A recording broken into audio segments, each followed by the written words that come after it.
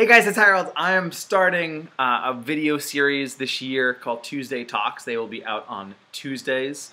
And it's so we can talk more about health and fitness information and make it as accessible as possible. Joining me for the first, on the inaugural Tuesday Talk, is probably one of the most influential people in my life for the last year, Amanda Wheeler, who's joining us from Kansas City. Hi, Amanda. Hi! What's going on, girl? I'm trying to set up shop here. Yeah, Trying to figure out my life. how's life down there? It is so relaxing. That's Compared to New York, it's very relaxing. awesome. Yeah. Yeah. What kind of stuff are you working on in Kansas City? Right now I just signed on as an independent contractor at a local gym that used to be an old bowling alley. It's sweet. It's like shag carpet, disco balls and stuff like that. So I'm independent contracting, and I got some training set up, and I just started some group classes with some people that I knew here from before. So that's kind of how we're kicking off. 2015. That's awesome. Yeah. Yeah. When you're training, what kind of stuff are you going to be working on with people? Right now, in the classes, swings, goblet squats, push-ups, planks, back to the basics, kind of like MFF. Fuck yeah. Right? Get back to the basics in 2015. So basic movement patterns to start this crew, and then we'll get a little bit more advanced from there. That is awesome. That sounds like, I've known you for over a year now, but that sounds to me a little bit like your general life philosophy. Start with the basics and then move on to the advanced stuff. Yes. Start with the basics. Relationships, start with the basics, then move on to the advanced stuff. Yeah, I think that eventually, there's probably a world in which somebody has an ongoing public relationship with their goblet squat technique as much as they do with their significant other. So true. No, it is true. Right now, when you start this program that you're starting, what's to you the most important thing for people to focus on when they're getting into a new exercise program? That's a great question. Quality of movement and breathing. To start, quality of movement and breathing. So we had our first class today, and I gave just a whole thing about doing things fast. It doesn't mean good. It just means fast. So it's just doing things to the best of your ability, and you'll get the byproduct is going to be you're going to be hot if you're moving beautifully, right? So it's getting your body moving properly. Right. So, yeah, moving properly and then breathing. Can you elaborate on the breathing component a little bit more? On the breathing component. Well, when I was in New York and I was hanging around with all you crazy fucks. Can I say that? Yeah, you can say that. Okay. When I first came in, you specifically, Kyle and Liz Messina, got us all the way turned on to breathing and PRI. And when I went to see, I saw Bill Hartman doing an assessment with Mark Fisher. Yeah. At IFAST when we were at a performance conference. And, I was not a huge believer. I was like, okay, yes, breathing. Yes, it's our functional pattern that we do. It's one of our first ones. But then I saw Bill assess Mark and have him do some stuff, and I was just, blown away. So I was like, okay, there definitely is something to this. So, my goal is to explore more of that this year. Oh, awesome.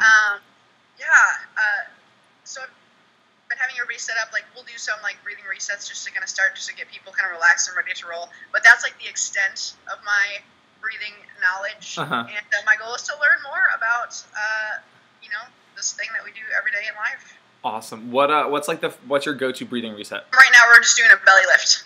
Awesome. It's belly lift breath. I think that since I'm putting this on YouTube, I can do this and link to a belly lift breath video. Cool. Hopefully that works. How long is the workout? About 20 minutes. And then by the end of the week, we'll get up to maybe 30 minutes. Yeah. Progress as we get. But we start with, it's probably a 7 to 10 minute warm up. Cool. Just to get the body going, doing some breathing stuff in there, and then it's it'll end up being maybe about between a 30 and 40 minute workout as it gets started. Nice. That's awesome. And then what kind of stuff are you doing in your workouts now? In my specific workout, my personal workouts? Yeah, what's Amanda Wheeler doing? My specific workouts, I'm actually doing this program with these people that I'm doing it with. That's so awesome. It is it's 3 kind of class type cardio class, like with kettlebells, 3 days a week, and then I'm doing 2 days of full body lifts. 1 day more compound, bigger lifts, where it's like 2 hands on the bar. Yeah. And then the other day is like single leg, basically like single leg, single arm stuff. So really getting into like Bulgarian split squats and single leg deadlifts, and like even doing one arm floor presses or single arm dumbbell press. Yeah. And some landmine things. So just kind of breaking up 2 hands and 1 hand on the bar. Can you explain those 2 different days? Because I love that idea. Tell me more about it. So I thought for this, typically like for these like starting groups, because I want to get them lifting, I want to get them, I want to get bars in their hands, I want to get them lifting heavy. But at the same time, it's like with form and taking into consideration like how their bodies are moving. I don't necessarily want to get people like right on a floor deadlift or on doing like any kind of like probably will never back squat. Right. But it's like I can get I can like play around with like a sumo deadlift or like a Romanian deadlift one day, and then the next day get them doing some single leg stuff that we can see kind of like where the inconsistencies are in their body. Eventually, like after these like first few weeks, we can start to load the single leg, single arm stuff a lot more. So hopefully that'll add to like some of their gains, right. Or some strength. Yeah, that was kind of like my approach for this first like crew that we're doing. 2 hands on the bar for one of their workouts, and they're just like big lifts where it's like truly just hinge, push, squat, pull, some core, heavy carries. And like that's it, basic. Yeah, that sounds a lot simpler than figuring out the most effective bench press variation ever known to man. For sure. Yeah, I mean, we're just getting bars in people's hands to start and letting them push some weight around. That's awesome. Well, then how are you supporting that nutritionally? What kind of stuff are you recommending? I'm doing a lot of support nutritionally. So most people in the crew that I'm working with want to drop fat. Yeah. So we kind of went through people's weights and kind of give them some macros based on what their goals were. And so they're going to be logging in MyFitnessPal, yeah. Like a pretty high protein diet. More than, I mean, like a substantial amount of carbohydrates as well as healthy fats. But they're logging it, and then I give them basic guidelines, kind of from Precision Nutrition. Mm-hmm. So like the superfood guidelines from there, which is like great resource. And I think it's just available if you sign up for their newsletter. Yeah. Or if you like sign up, they send that to you just in your inbox, which is, so it's like great information to have. Yeah, that's beautiful. So based on that, and then I actually was reading, I just read the Lean Gains diet. Yeah. Yeah. So I've been like playing around with that too. So everyone's like logging their stuff, at least for now, for these first few weeks, so we can make sure everyone's kind of like on the right track. Right. And then hopefully, eventually, it just turns into like, where it's not like counting so much. I'm like not really into that. I'm like, for me personally, where it's like I don't necessarily want to count calories. Like right. I don't. Some people love it. Right. It works for them. It's a little bit crazy for me. So but hopefully they're just learning some habits as they are like measuring their stuff to start, and then eventually they can just eyeball it, and it's like, oh, this is how we put food together. It's how we like pair, that's put awesome. meals together. Yeah. That's like the I call it like the sustainable approach, right? Where it's not as rigid, but once you've got that awareness, you then are empowered to go kind of work on your own. It's like there's 2 scales that we are then governed by. It's the scale in our bathroom and the scale in our kitchen. Like neither of them should be your boss. You are in charge of those guys. Yeah, for sure. That's actually great. Yeah, for sure. What about like non-workout days? Do you have like your personal go-to physical activity, but you're not really working out? In this house somewhere that is the cutest, and it's been super fun. Just take them out for walks, and there's a big fenced-in park kind of by our house, like a school, and so like take them there and just run around with them. I mean, it's kind of like silly, yeah. But like for me too, especially being here, like taking the dog out for a walk gives me the opportunity to explore the city right. a little bit, and then like go in the field and just chase a dog around, Yeah. throw balls and stuff. Does Kansas City have a big like outdoor physical activity culture? We have no idea. I mean, it's like everybody's out. There are a bunch of bike lanes and stuff. But I feel like drivers are as cautious here. Like in New York City, I feel like you can ride a bike and like people kind of know there's a bike lane. Right. And again, maybe it's because it's winter, but like I haven't seen anybody out.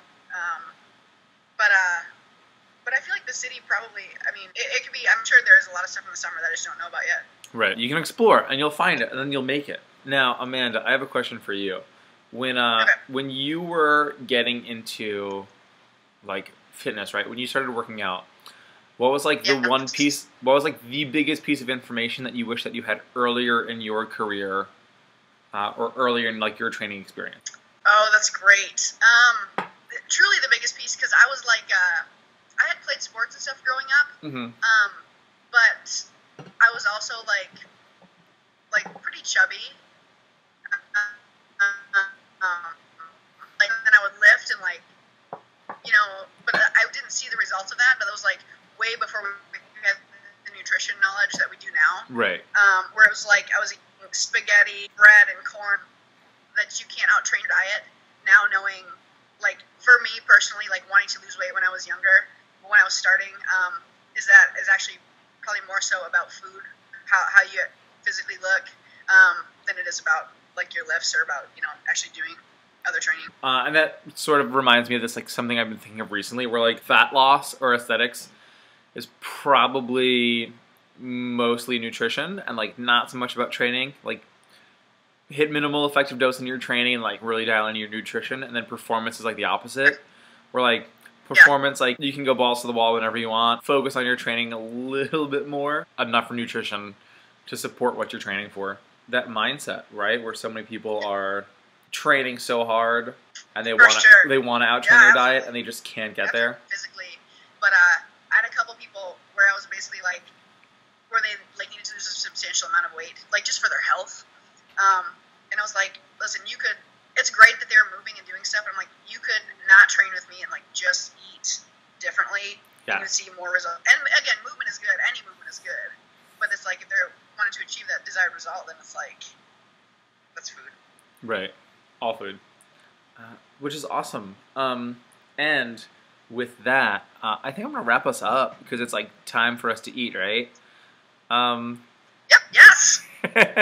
Amanda, thank you so much for getting on the Google Hangout and for talking with me today. I have a feeling we're going to be talking a lot more on this. And then Katie and I will be out to see you in China for the Fitness Summit the beginning of May, which is going to be like absolutely incredible. Yay, I'm so excited. Yeah, it's going to be great. And I'm so excited to talk. Hell yeah. Let's wrap this up, girl. Yeah. Thank you, Amanda Wheeler. And guys, thanks for checking out the first Tuesday Talk. We'll have another one next week with a different guest star. I am so excited about it. Thank you very, very much.